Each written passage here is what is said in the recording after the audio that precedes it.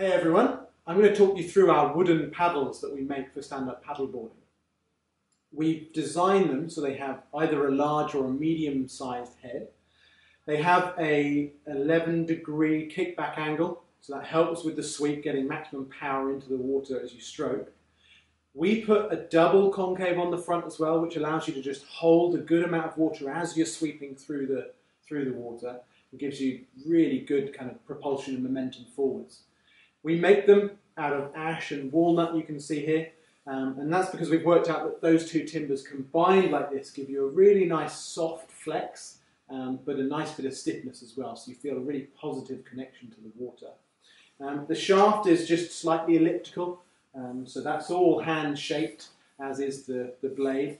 And we go all the way up to the handle, which again, a hand shape to be fitting in your hand really nicely, a nice ergonomic shape that feels really comfortable.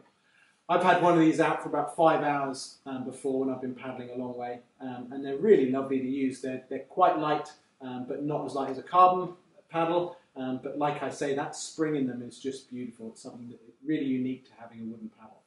If you'd like to get one, get in touch.